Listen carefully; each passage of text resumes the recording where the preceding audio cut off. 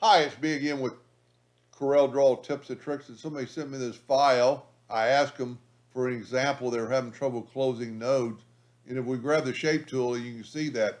But what his problem is, when he welds this together, the nodes are still broken. They're not connected. So what I think he's doing is selecting these broken nodes and going right here to close the nodes, and he gets that effect, or similar to that effect. So a couple of ways we can do this. If you go to Windows, Dockers, Join Curves, and that way you can actually select both of them. I've got mine set on a 1/2 inch, which is too much. And then we'll select, I could have probably selected all 4 of them. And now the nodes are connected. But the fastest way, and the reason I use it a lot, is the Smart Fill tool.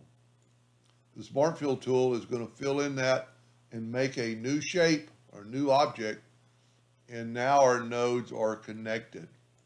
So I always suggest people to use the Smart Fill tool as long as you don't have a leak. And that's why I draw a rectangle around most objects. So this, closing, joining 2 nodes is pretty cool up here. This does a better job, and you can actually set tolerances so it won't go too far. But think about using the Smart Fill tool or using the Join Curve Docker. Hope that helped. Thank you for watching.